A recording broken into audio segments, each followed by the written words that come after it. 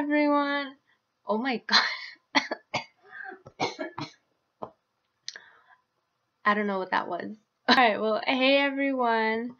Well, I'm so happy to say that this is the end of my second month on Accutane, and I'm so excited because look at the results. Like literally. Before, I think the last time I did, I think for my 1 month, it was like red. My cheeks were so red, my chin was so red, my forehead was so red and stuff. But my skin was clear, but it was like red. But now it's like the redness is going down. So amazing. And I just have like a lot of scars. So all those little marks, those are all scars. My skin is completely clear. It's smooth and stuff. So all that's left is like a lot of scarring and stuff like that. That hopefully when I'm done with Accutane, I will need to like I don't know, do something about those, like get some vitamin C or vitamin E on my face. I don't know, something like that to kind of clear out the scars. There's also like the derma roller. I think that's what it's called. I'm not sure, but the little roller thing. Sorry, my voice is like completely like I don't know what's wrong with it. But yeah, if you saw my last video, I had some complications during my 1 month, and it was my liver enzymes. So apparently that my liver was really inflamed, and I kind of had to postpone the treatment. If my liver enzymes didn't get back to normal, then that's it for me. I wasn't able to take Accutane, you know, I wouldn't be able to take it, and I was really scared. So I did a lot of research online to kind of see like what things I can take or what can I eat, what type of diet can I go on to kind of get my liver enzymes back to normal. And I found something that really helped me, and I've been taking that ever since then, and my liver enzymes have been like perfect. Like they're not high, they're at a normal level. So I was really excited to find something that worked, and I'll share that with you guys in just a minute. But first off, if you don't know what I'm talking about, pretty much when you have an inflamed liver, what it says here, what I researched, is that your liver cells tend to leak higher amounts of certain chemicals. So when those those are released into your bloodstream, so that's why when you get your blood test, they're able to detect whether you have an inflamed or damaged liver. So that's what happened to me, and it comes in the form of two things, ALT and AST, and those things are called alanine transaminase and aspartate transaminase, something like that. But those two things that you have to look out for, if you can check your blood tests online, because I can't, because I'm part of the Kaiser Permanent, has it online, so I'm able to see my test results online. So those two I keep track of, as well as my cholesterol, because when you're on Accutane, your cholesterol tends to go up, as well as your bad cholesterol tends to go up, and your good cholesterol tends to go down. So those two things you really have to look, those actually 4 things that you have to look out for.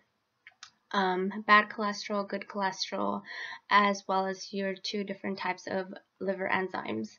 But yeah, that's pretty much a little class for you guys. Some knowledge I'm throwing out there for you guys. I swear I should never be like a teacher or something, because I can never explain myself that good. So if you have no idea what I'm talking about, please let me know. And it's so easy to like research online. You just look up what's liver enzymes, how liver enzymes affect, you know, your health and stuff like that. So go ahead, check those out. There's a lot of research on that. But now I'm gonna get to what product I use. So I'm pretty sure that's something you guys are waiting for. So this is what I used, milk thistle. Milk thistle is really good for supporting your liver as well as restoring back what's already been damaged. So a lot of people use it if they have liver damage from alcohol. They tend to use this one because you definitely don't want a liver transplant, especially at my age. Like, who wants a liver transplant at my age? Like, I'm 23, so it's pretty crazy. Yeah, so it helps fight cell damaging free radicals, so it has a lot of antioxidants. What I also would recommend is drinking green tea, like pure green tea with no caffeine in it and no sugar. Try to avoid sugar as much as possible. What I found helpful is exercise. Honestly, you guys, you have to exercise while you're on Accutane to kind of keep your health and keep your energy going, because you do get tired on this medication. And I haven't gotten any serious side effects like depression or something like that. It's more like joint pain, like muscle soreness, nosebleeds. I had some ear popping for a second, but that was because my nose was stuffy. That's why. So I got some saline like spray for my nose. And other than itchy scalp, I had a lot of flagginess right now, but what I've been using is the Paul Mitchell tea tree scalp and hair treatment. So that one I would definitely recommend, as well as the Dove dry oil, because your hair starts to get really, really brittle and dry. So I would recommend that too. Other than that, I don't think I have a video of the products I use, so definitely go check that out, because I have a lot of things for like dry skin. And what's been helping me the most is Cetaphil for my entire body, as well as Aveeno for dry skin for the 24 hours one. Those two, Cetaphil and Aveeno, have been amazing for my whole body. For my face, I'm still trying to look for like a sunscreen moisturizer combo. I still haven't found the right one. I mostly use them separately. Like, I use a separate sunscreen, and I use my First Aid Beauty intense moisture cream. I think that's what it's called. But it's the First Aid Beauty. It's like the popular like moisturizer for your skin. So that's the one I've been using. And I do have two other things that I use. Like I said that I experienced joint pain as well as like muscle pain. Something that's really helped me is fish oil. This is omega-3 wild Alaskan salmon oil. It's 100% natural. It's good for your heart, good for your cholesterol. This has really helped me kind of just lubricating, you know, the joint areas and stuff like that, so I wouldn't have that much pain, because there was one day where my whole body was aching. I'm just like, oh, like, what is going on? I'm like, right here in my chest, I was having pain. I'm like, if I would lay down on my chest, like, I wouldn't be able to get up without like screaming. Like, it was painful, but it wasn't painful to the point where I was just like, I can't get up, but it was just pain. There was pain. There was pain. Another thing that I would recommend if you are exercising like me, definitely get some calcium. Accutane does lower your magnesium level.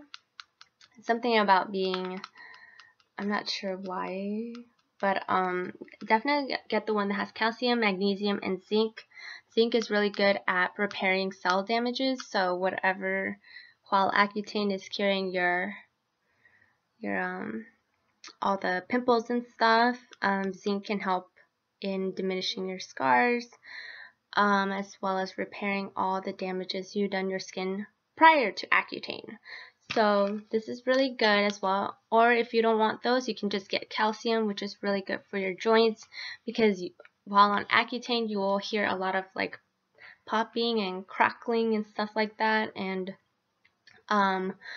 well, your joints are taking a big hit. Like, don't try to overdo it when it comes to exercise. Like, maybe go for like a 20-minute, 10-minute jog, and then do some core work, like light exercises. Don't like go and train for a marathon or something like that, because you're gonna put a lot of pressure, a lot of stress to your joints, and if you're not really taking care of them, you can do some, future damage to them, especially when you're off Accutane. There's a lot of people that say that they have joint problems, they have this, they have that, and that's because a lot of them didn't really get that good of a nutrition in, so that's pretty much why. But that's pretty much it. If you guys have any other questions, just let me know. Alright? Nice talking to you guys. Bye!